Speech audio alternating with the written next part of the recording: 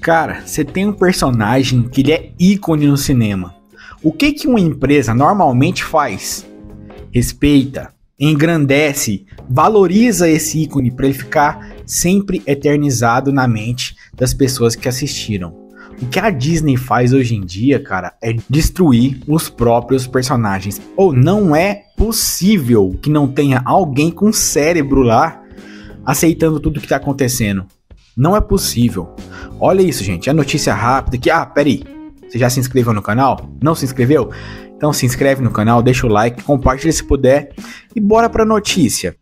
A estrela de Indiana Jones and Dial of Destiny, Phoebe Waller-Bridge, diz que Socar, o herói titular, foi glorioso porque foi muito engraçado.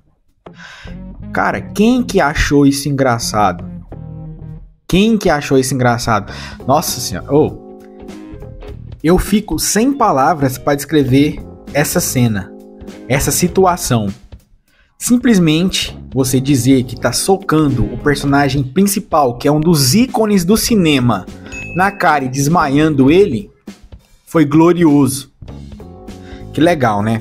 Em um sentimento que só pode ser sustentado por uma obsessão doentia com política de identidade e subversão da história, que é o que tá acontecendo aqui, né? A estrela de Indiana Jones and Dial of Destiny, Phoebe Waller-Bridge, declarou que a cena em que seu personagem dá um soco no homônimo da franquia foi gloriosa porque foi tão engraçado. Ninguém achou isso engraçado. Todo mundo achou um desrespeito com Indiana Jones. Cara, o que o Indiana Jones está fazendo aqui, cara? Eles trazerem um personagem de volta para ser socado no final do filme por uma ninguém. Quem que é essa personagem dela? Ninguém. No clímax do filme, pessoal, vai ter spoiler, mas eu não tô nem aí não. Acho que ninguém tá nem aí pra spoiler de Indiana Jones.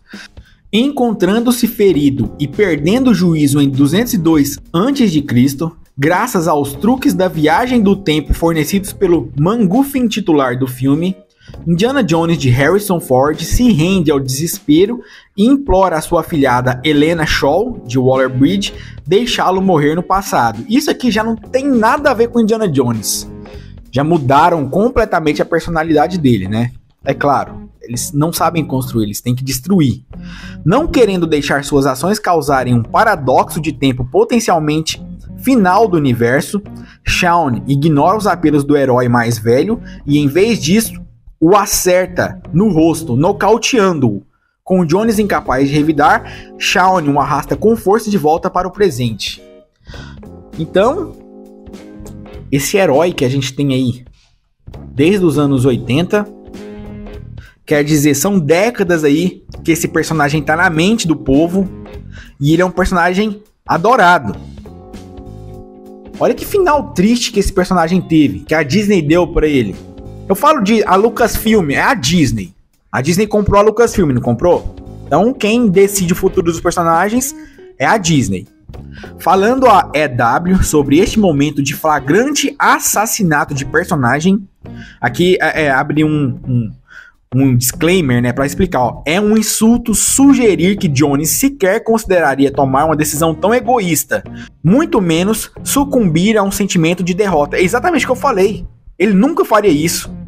Olha só, Waller-Bridge elogiou. É um corte tão brilhante, é um momento com roteiro excelente. Momento com roteiro excelente. Eu deixo com vocês, senhores. Vocês gostaram de ver isso? É um momento de roteiro excelente. É um momento em que o cinema todo vai aplaudir de pé o que está acontecendo? Não, né? Mas sabe o que podem aplaudir? Você deixar o like e se inscrever no canal. Se inscreve no canal aí e bora continuar.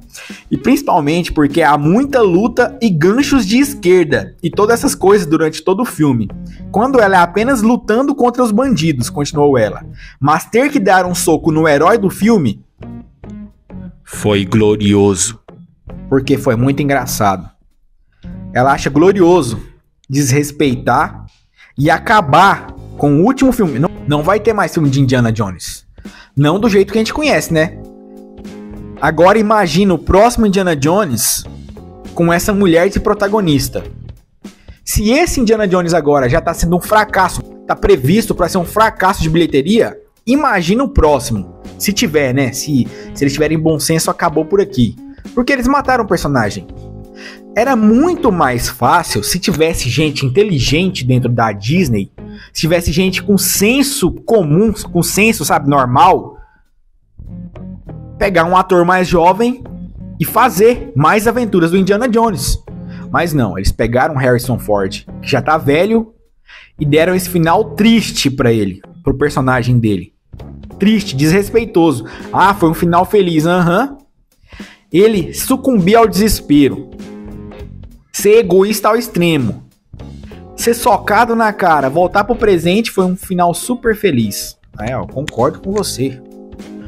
Mas assim, o que você acha? O que você acha de Indiana Jones? Eu acho que é uma bosta. Não vou assistir. Nem pensar. Você tá doido que eu vou gastar dinheiro assistindo Indiana Jones. Indiana Jones feminista. Mas é isso aí. A gente se vê numa próxima. Falou, valeu e até.